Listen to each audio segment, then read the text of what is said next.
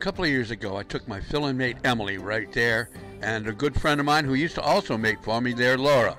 We went out behind the sea clamor to try out some really light gear. Emily's got the 4-pound test, and Laura's got the 6-pound test, and she's hooked up.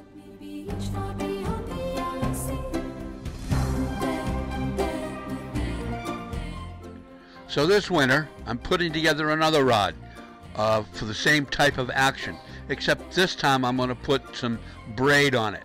This way I can give it to a young kid or a novice who's very unfamiliar with using light gear and not worry about the line breaking, but they'll get the same action that you see Laura having here right now with this nice striper she has on.